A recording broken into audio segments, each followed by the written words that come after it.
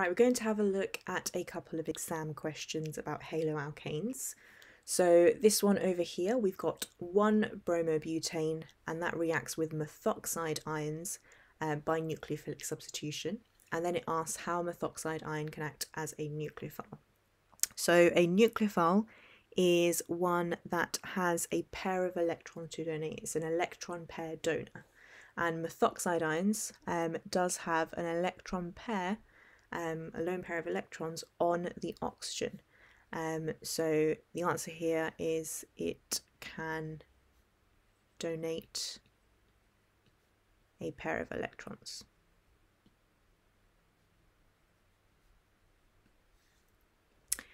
Next one, so using the curly arrow model, suggest the mechanism for this reaction and show any relevant dipoles. So we can draw out the molecule.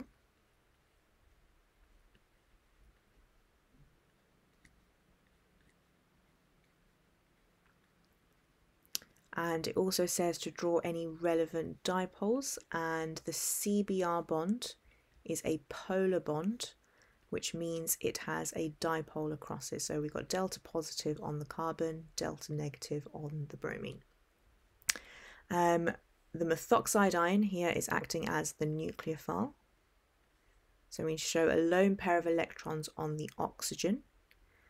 Curly arrow going from the lone pair on the oxygen to the carbon delta positive, and then you show the CBr bond breaking by curly arrow going from the bond to the Br delta minus. That then forms this product over here, which is butan 1-ol.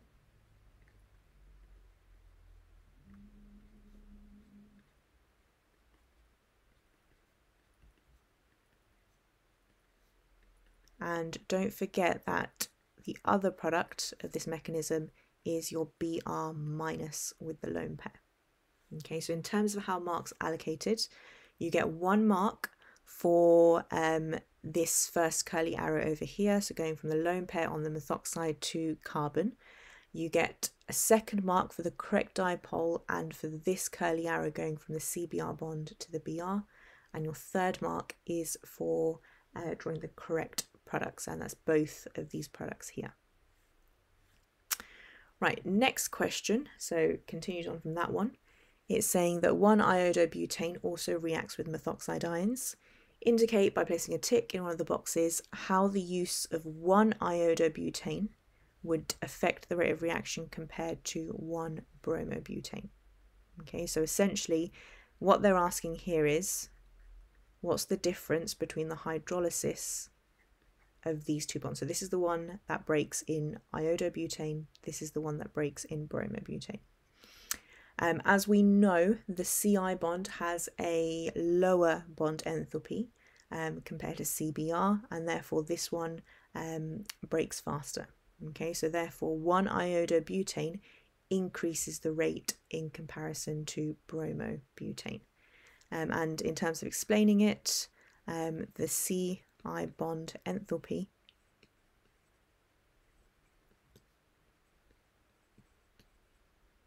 is lower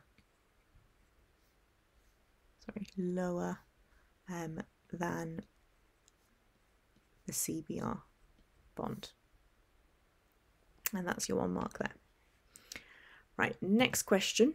So a student carries out an investigation to compare the rates of hydrolysis of 1-iodopropane and 1-bromopropane. They heat hot aqueous sodium hydroxide with each halogen alkane or haloalkane, and found that 1-iodopropane was hydrolyzed faster, as we would expect. They've given us the equation, and they're asking us to outline the mechanism for this reaction. So we've now got 1-iodopropane.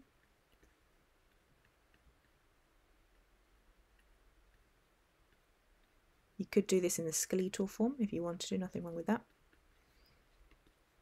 And again, the Ci bond is a polar bond, so we draw a dipole across that bond.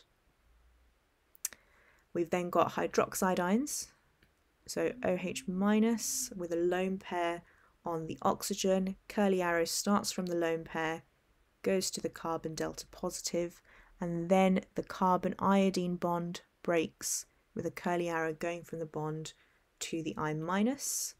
That then forms our propan 1-ol. And again, the other product, as always, is the halidyne that you've kicked out, and in this case it is the I minus. The name of this type of mechanism, so we've got the OH minus coming in and substituting the iodide ion, or the halide, and therefore this is a substitution reaction, and because we've got a nucleophile in this is called nucleophilic substitution.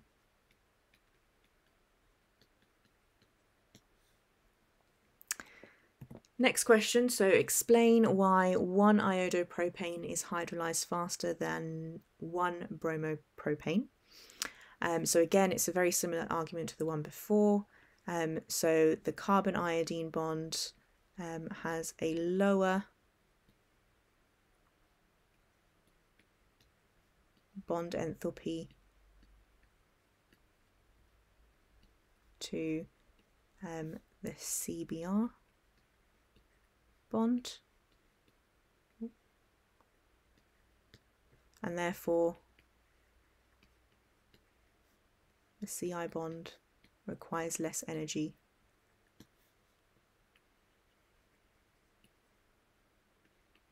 to break. Okay. Next one over here, we've got chlorofluoroalkanes, CFCs, and they were developed from fluoroalkanes and used in aerosols and refrigerants. They then said that it's been banned and replaced with many other things, and then suggest 2 reasons why there's still a concern about ozone depletion. So even though they have been banned, okay, CFCs might still be used. So CFCs might still be used, and therefore releasing CFCs into the atmosphere. Another thing is that it takes a while for these CFCs to actually reach the ozone layer, okay, because it's quite a long journey for them to do. So it takes time.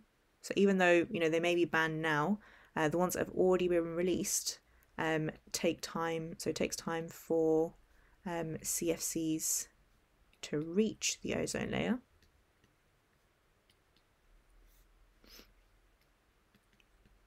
So as I said, they've already been released. Nothing we can do about that. I know it says 2 marks, but nothing wrong with putting more points down.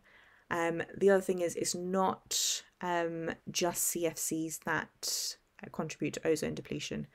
So there are other substances, like we've looked at the nitrogen monoxide radical, that can contribute to ozone depletion. So other substances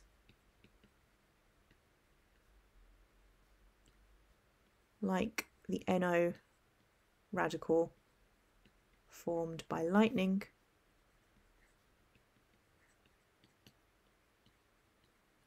can contribute to ozone depletion.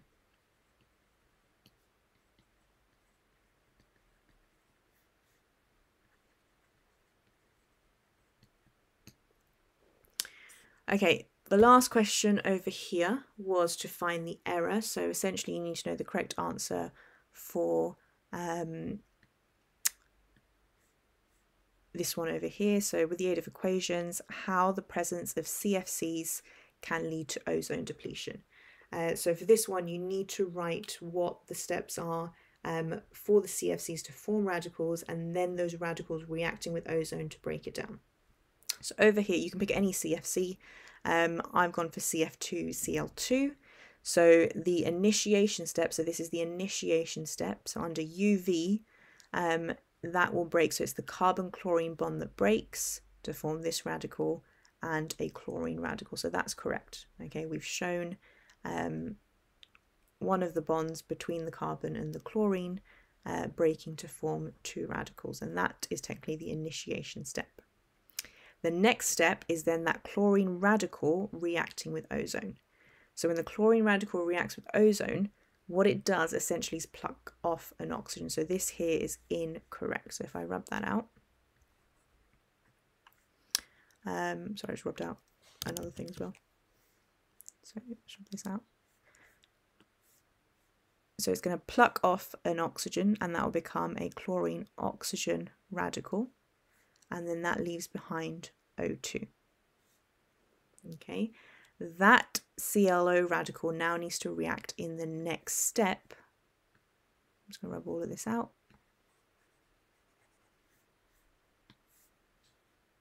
So that chlorine oxygen radical now reacts with oxygen to release the chlorine radical again and another O2 molecule. Okay, so in this process, ozone has reacted with oxygen to break down into 2 O2 molecules. So you get 1 mark for this, 1 mark for this, and 1 mark for this. Technically, the overall reaction that has occurred, so if you did want to write this down, is O3 plus O goes to 2 O2.